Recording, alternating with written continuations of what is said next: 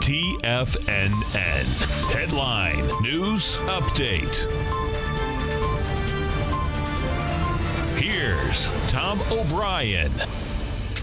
Welcome, folks. Dow Industrials right now are up 49. You get the Nasdaq up 10. S&Ps are up 5.5. And what we have out here, folks, is this. What did we do yesterday? If we review the cash S&P, what you're going to see is this. We came off the high. You came off the high with volume. We had the wide price spread. The cash S&P went from 2076 down to 2044. What you're seeing out here this morning is you're getting a small bounce. You can expect that a flat market, slightly higher market with lighter volume. So your cash S&P, folks, is back inside its lower range. What does that set up? That sets up, number one, a run down to the 1973 area, which is the swing low that was established in December. That's the shorter time frame. Larger time frame, which is wide open for the test, is the 1874 to 1820 area in the S&P. Now, that's a monster move. There's no doubt about that. But I want to show you something. I'm going to show you the XLE. The XLE, folks, okay, bottom line, is trading at a price point below the October 15th swing low. So the XLE had come off its high of 94. The October 15th high volume swing low was 77. You got the bounce up to 88. When we came back, we broke that swing low, and you broke it with some real volume. The XLE right now is at 75.23.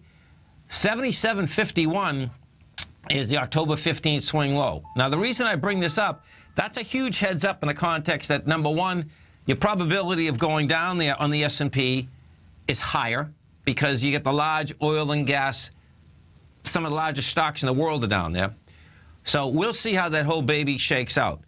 That is inside the S&P. What we also had out here yesterday is this, is that the NDX 100 came back inside its lower range.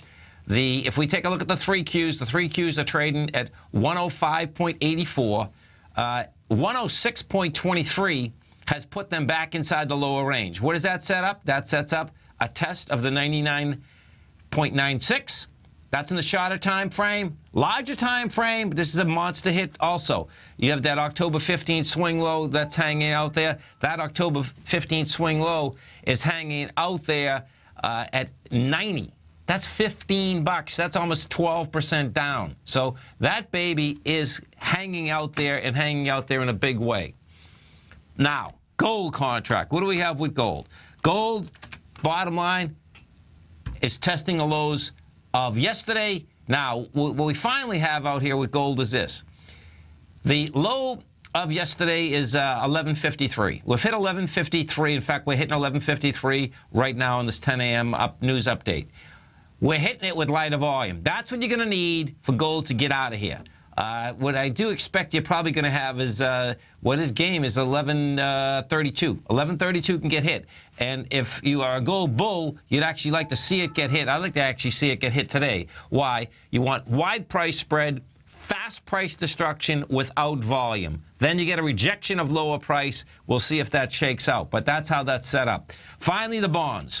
Bond market out here, folks, what you have is this. It looks to me like the bond market in general has changed trend in a very large way.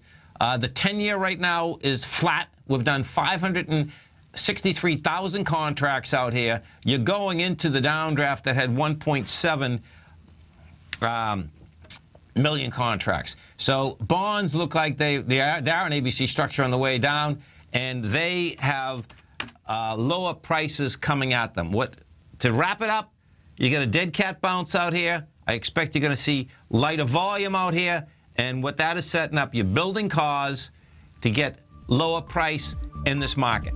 This 10 a.m. update is brought to you by Everbank. For more information on the products they offer, visit everbank.com/TFNN. Have a great one, folks. Have a safe one. Look forward to speaking there right here tomorrow morning.